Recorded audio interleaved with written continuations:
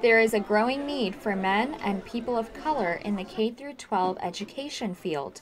IU South Bend's School of Education is bridging this gap through their Underrepresented Teachers Scholarship. The idea was that we do not have across the country enough diversity in our teaching force, and at our university, most of the students who come here, 70%, stay in the area. And so this scholarship is designed to, one, help to increase the number of diverse teachers, and two, to help keep them in our area. 4 students received the scholarship during the first year, and the school announced 5 recipients for the upcoming year.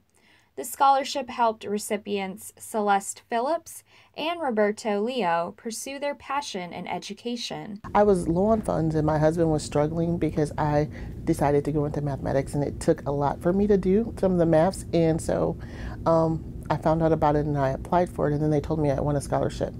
And it was such a giant relief. To me, it enabled me to finish my schooling, get my last year out of the way, and be able to continue on in education. I come from a single mother family, I think she went up to 5th grade, and then she dropped out of school. She had to take care of her brothers and sisters. So for me, it wasn't really expected that I go to college. High school was kind of that point where you make it to high school, you graduate, I'm happy. So I kind of wanted to break that and go beyond. So this scholarship has really given me faith and like, okay, you're meant to do this, you're supposed to do this type of thing. Underrepresented K-12 teachers include people of minority racial backgrounds and men. I think it's because going through school, I never had a teacher that looked like me. They were all white, mostly female. So it kind of instills this thing where you're not supposed to be here, or you go through school and you learn these things, but don't come back and don't teach because this is not a place for you. So I think there's that stigma attached to this is a woman's profession. Males just assume they can do, many of them assume they can do better in other professions. Now we happen to believe, I happen to believe, that the teaching profession is a beautiful profession. It's one of the, if I had to do it over again, I still would go and teach education. So I think we just have to do a much better job selling the profession. I believe a lot of minorities, college isn't necessary. It's not a given that you're going to go. And this scholarship helps them see that, hey, my parents might not have the money, but there's somebody out there that's going to help me be what I want to be, and I don't have to settle for something else. Within the South Bend Community School Corporation, around 31% of the students are white, while 86% of the teachers are white.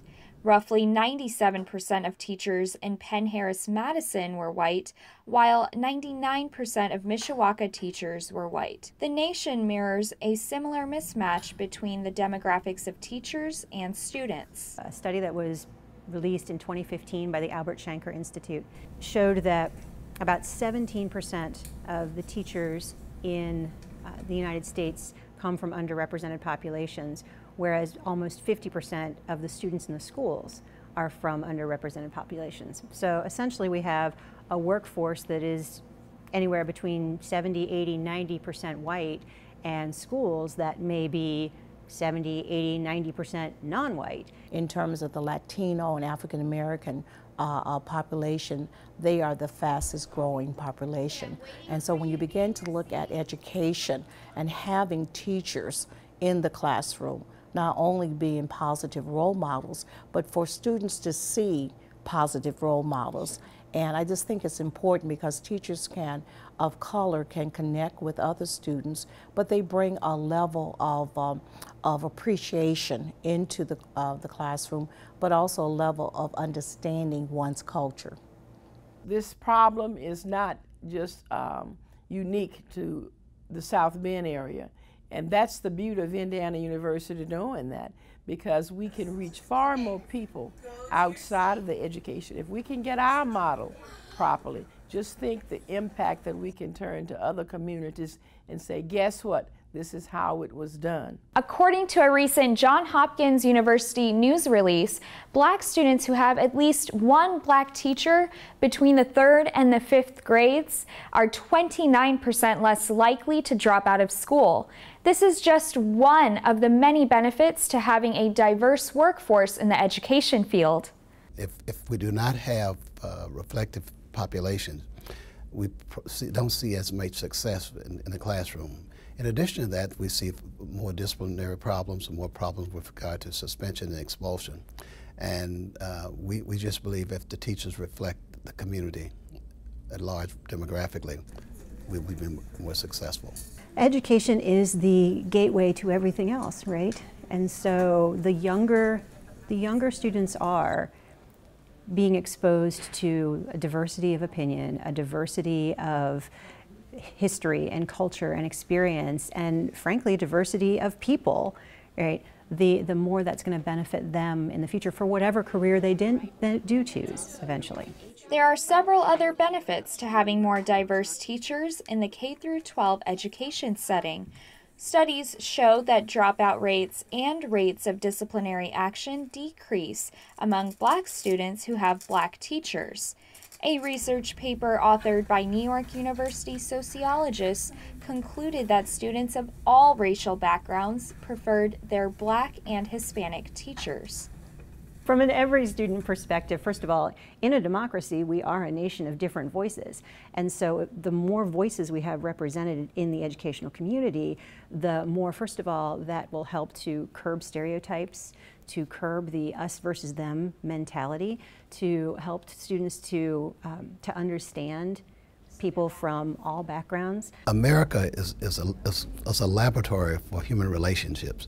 And the teaching and learning process is a place where we can sort of facilitate this and develop the framework from which we can grow it as Americans. The school offered the Underrepresented Teachers Scholarship to its first batch of recipients during the 2016 to 2017 school year, but it has already benefited the community. I think that it's been successful because students now have the financial support, but also that they have, from the School of Education, excellent faculty, staff, supporters, encouragers, and so it sends a message not only for IU South Bend, but for the community at large that we value education. I'm so proud of the fact that since this scholarship has been started, that we have had 3 male African Americans to be placed in our school system. The dean, donors, and graduates look forward to reaching out to the South Bend community through outreach efforts. Going to the middle schools, bringing students on campus, having them to connect with other teachers, making sure that they have mentors, making sure that they are aware of the contributions that they have made, you know, not necessarily them as students, but, you know, the culture, you know, and again, not to have another situation when you see a movie about Hidden Figures, that when did this happen? Yeah, those are kinds of things I think that I would see the scholarship doing much more than just giving funds, but really embracing and engaging with the community and with students. Actually help them start seeing themselves as teachers and seeing themselves in the profession. And so this is just one branch of that sort of that whole movement, with the idea that not only do we want to help fund students who've already decided to be teachers, but we want to actually help students who are even younger begin to envision themselves as teachers early on, so that they, you know what steps to take when they get to college. A lot of African Americans or minorities do not go into mathematics and science careers, and so I want to be that face that say, hey, with a lot of dedication, a lot of hard work, it is possible, and never give up and never let anyone feel like you're never enough to succeed.